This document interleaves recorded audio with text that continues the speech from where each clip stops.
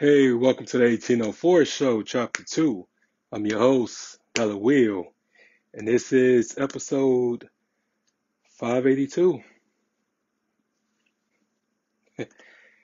Yes, I just wanted to get on here and just do a healing video. I wanted to discuss my truth and just been like a whole lot of stuff going on, a lot of things I'm dealing with internally, but I'm gonna be all right. And we just are surviving, but a lot of us are existing and not living. And the moment you decide to live, it's going to be some things that's going to fall apart. It's going to be a lot of things that fall apart, especially from friends, family, um, job,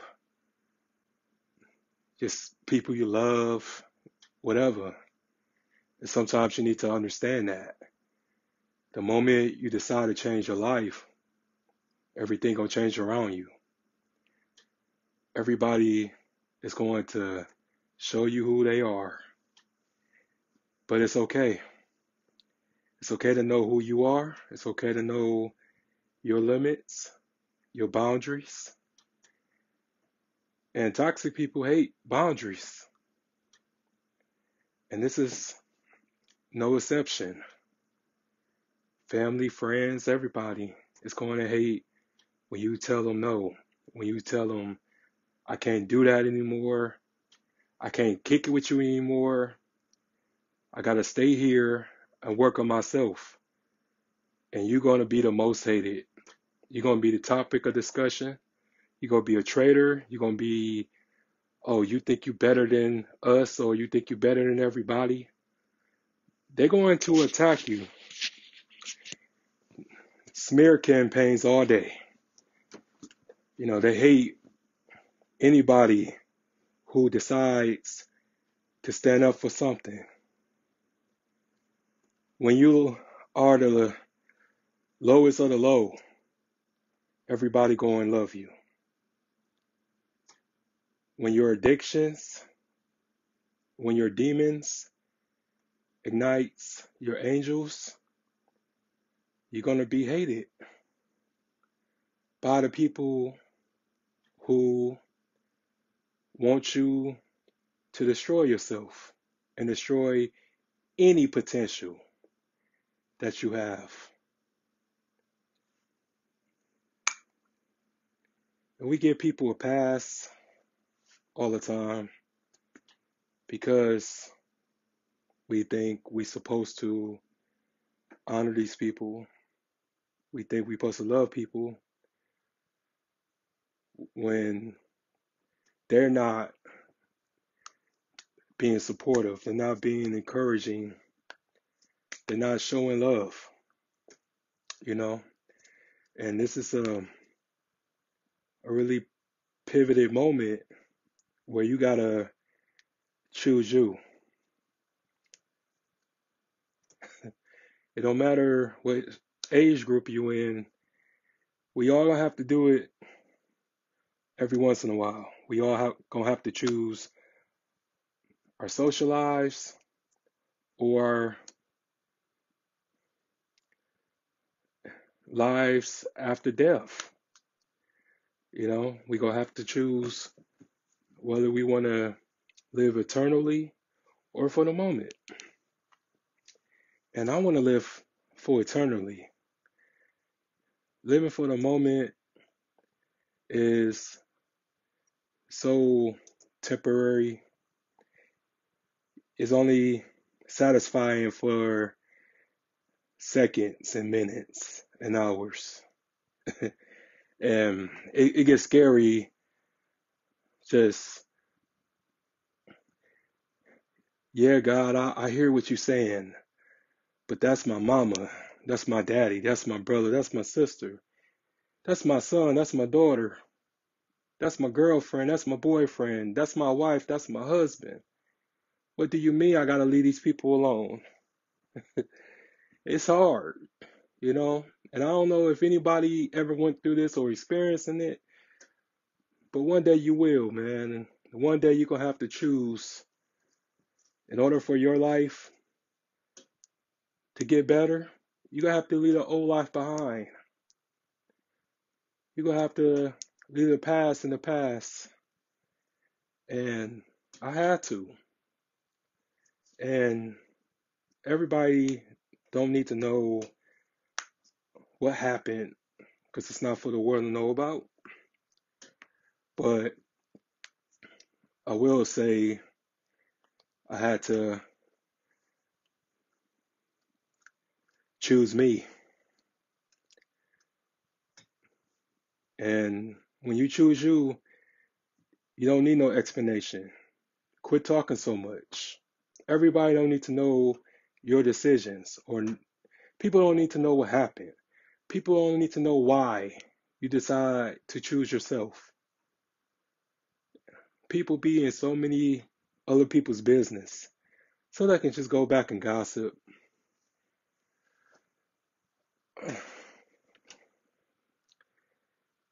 You know, sometimes you gotta love from a distance. Sometimes you gotta love from afar, and it's okay. It's okay to do that because people that you love from up close wasn't appreciating it. They didn't take you serious. They wasn't respecting you. They wasn't respecting your boundaries. They wasn't taking what you said to consideration. So it's time to bounce. You've been loyal too long to people who isn't loyal. Because everybody playing both sides anyway. People ain't 100% loyal, man. People will sell you out so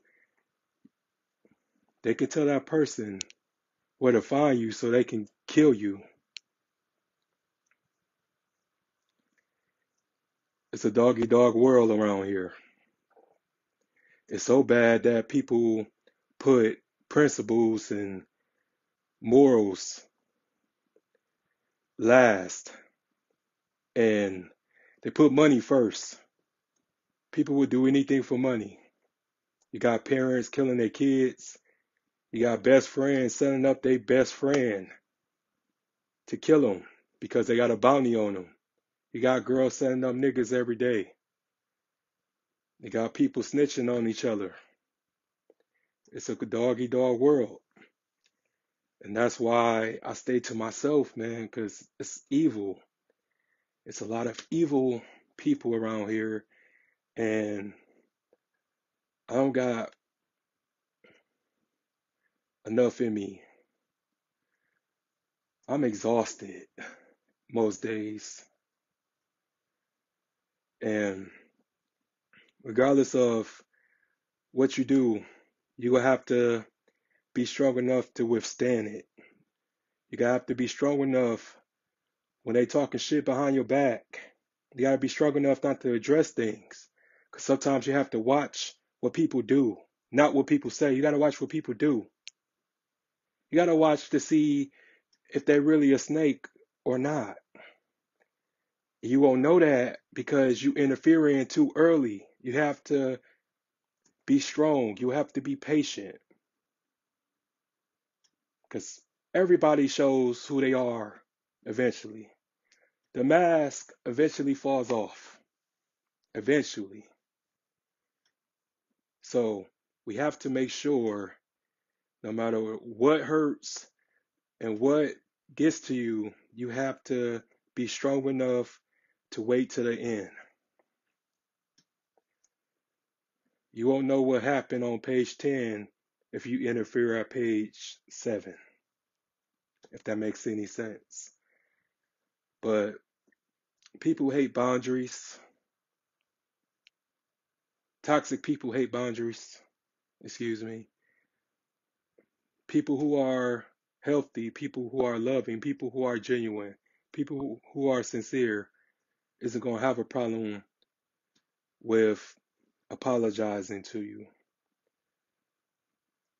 Instead of gaslighting you, manipulating you, making you feel like you're the bad guy, making you feel like you're wrong for telling them something bothers you.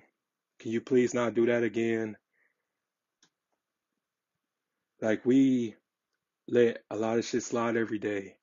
We let a lot of things go because we're afraid to break certain relationships with people we love that we know isn't good for us. And a lot of us call each other adults or that we are adults. But yet we sit back and watch fuck shit happen. We don't do anything. We try to justify things every day because that person is our friend, our mother, our brother, or sister, cousin, father, and stuff. We sit back and let things happen. And we don't think that we hypocrites or the things we do is hypocritical.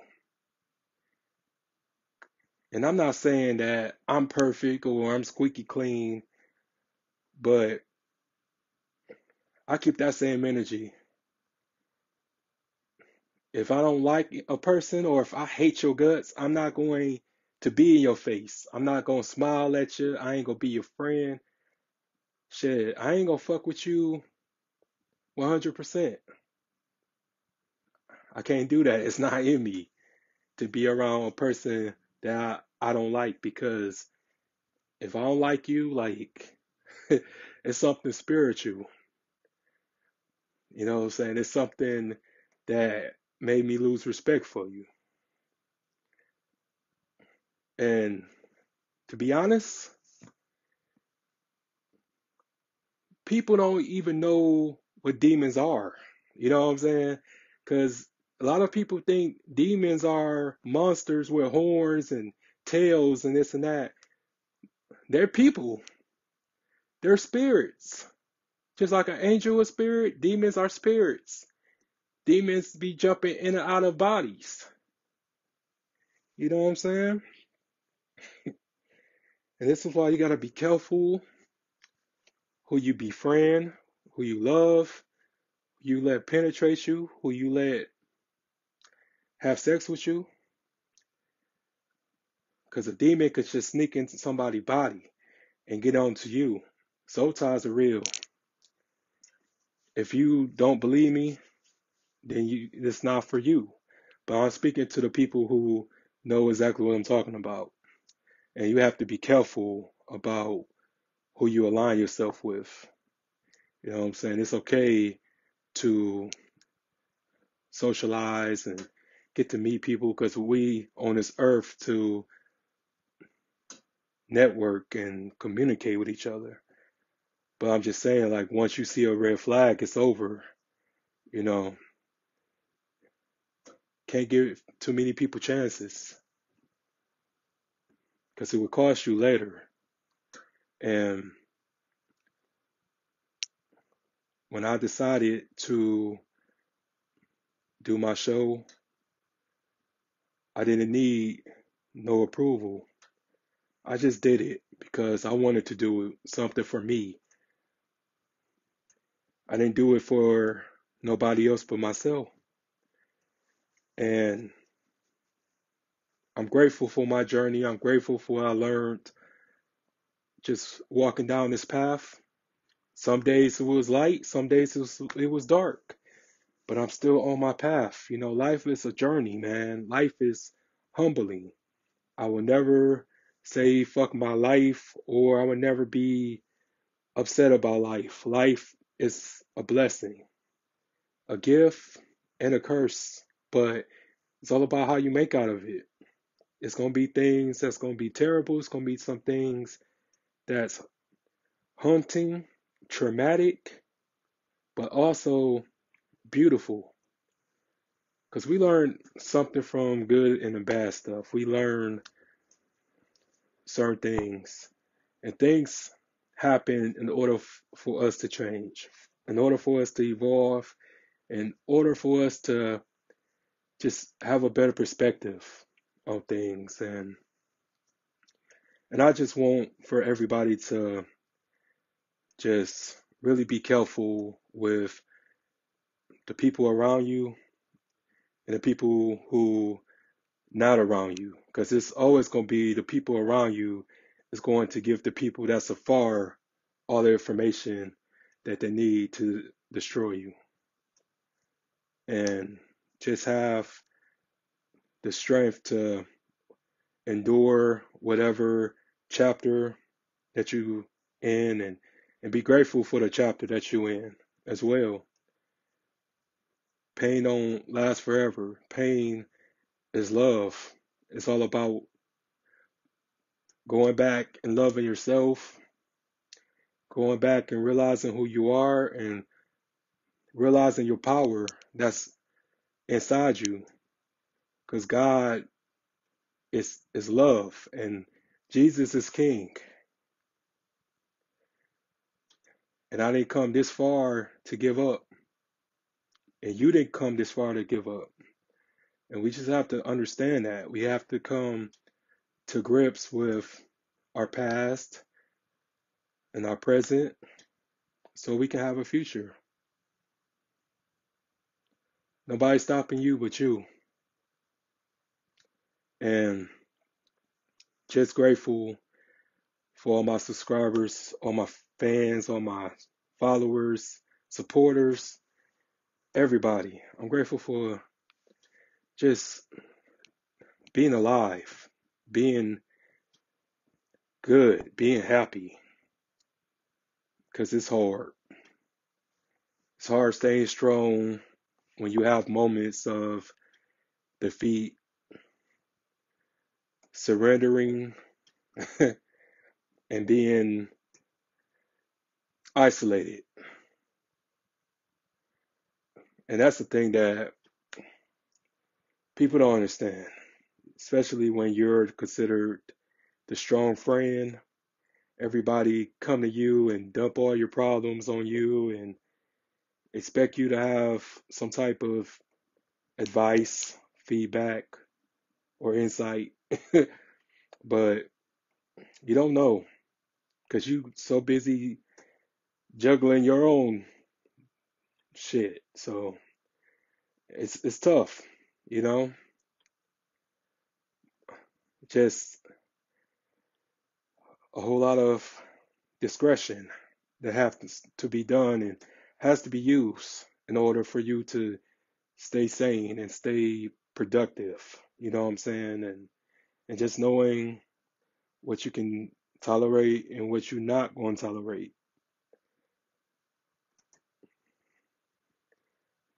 And I must say this, man.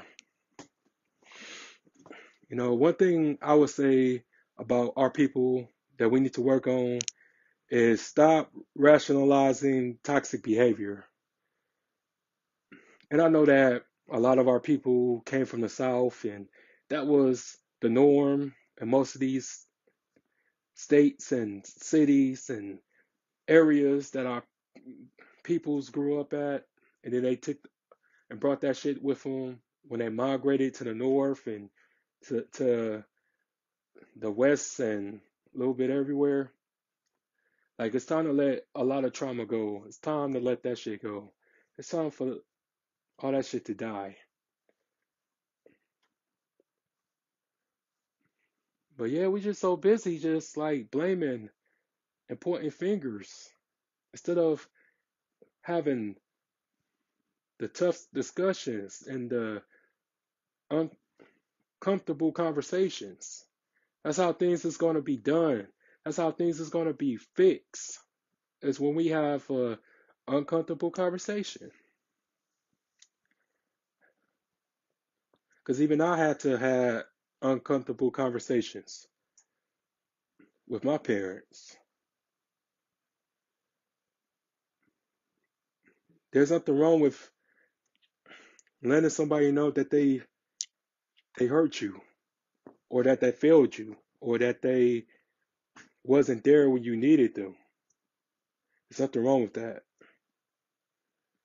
And I just think that we just normalize being cowards and we call everything disrespect.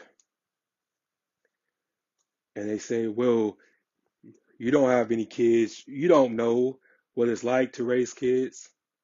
I don't have any kids, but I raise kids and I know for a fact that I know that if my nieces or nephew ever came to me and told me that I hurt them and that I was a horrible influence on them, I would take that with 100% accountability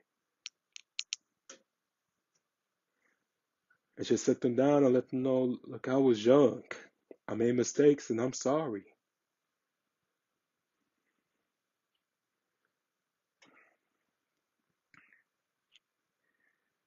It was just times that like things was hard and things was very difficult growing up and becoming my own man, trying to find myself, trying to find where I belonged in the world, because it just was,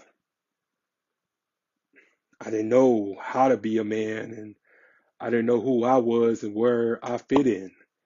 And I'm not the only one who just who had those thoughts, and especially when you didn't have a father growing up, you're just trying to figure it out, just trying to grow, you're just trying to find your identity, you know, and I'm grateful for the people that came into my life, the man, my OGs, who took a liking to me and took the time out to tell me things and to tell me my trials and my errors and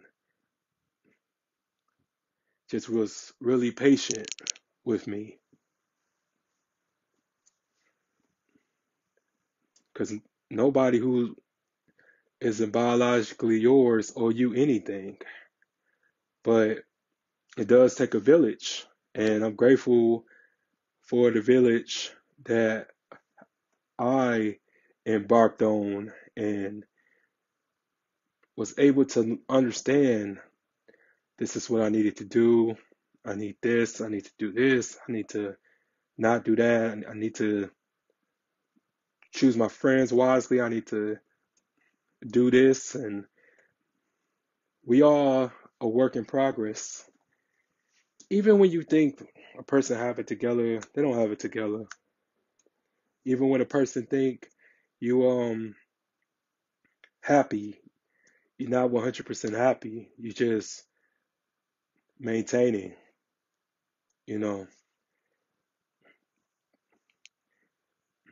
And I just always wanted for my show, for my platform to be real, to be very authentic, and just focus on the tough questions, the tough facts.